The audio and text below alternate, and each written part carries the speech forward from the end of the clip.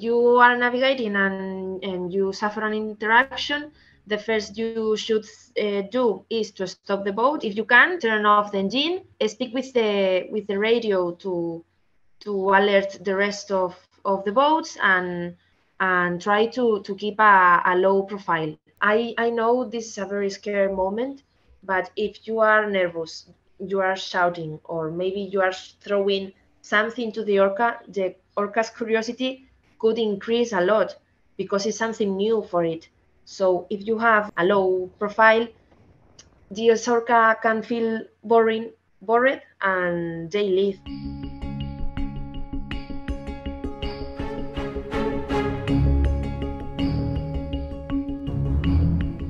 In this application, we have some maps, and with traffic lights. We use green if there are not risks to suffer an interaction, yellow if maybe, and red if there are some risks to suffer an interaction. And with this information, we can help the rest of navigating people.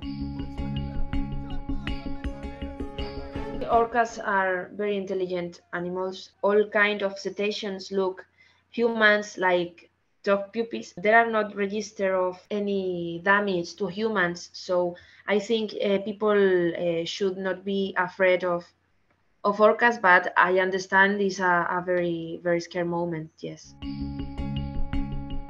We have two hypotheses about why they are doing this.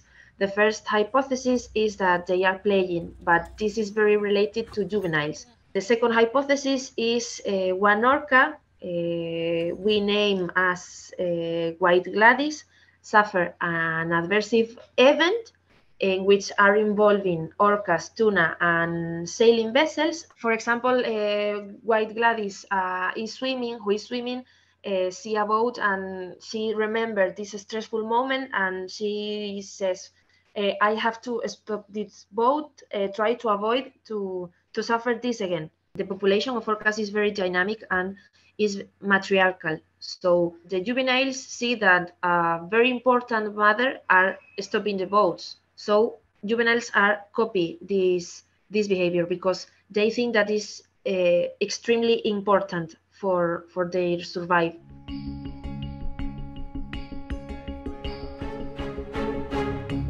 There are a lot of speculation right now, but the interactions are the same as these last 3 years.